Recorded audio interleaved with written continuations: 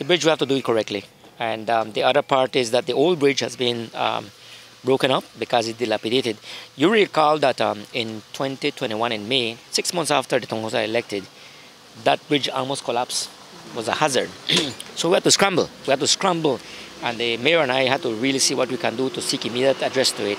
So that in itself made us build another concrete structure, which is already done.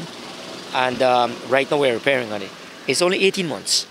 While the image out there is that it's slow, I think in 18 months we made strides, big strides. But I can understand the desperation of our people after so many years of abandonment, the infrastructure dilapidating, almost in shambles. So for us to rally back in 18 months to make changes right now, it's difficult. But we are making headway. And we're expecting by the end of next couple of months, it's quite finished, and we're going to have a bridge in place, properly organized.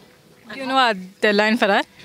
They are telling us for the next 3 months or so, right? But I'm talking about maybe before the Easter season, we're good to go.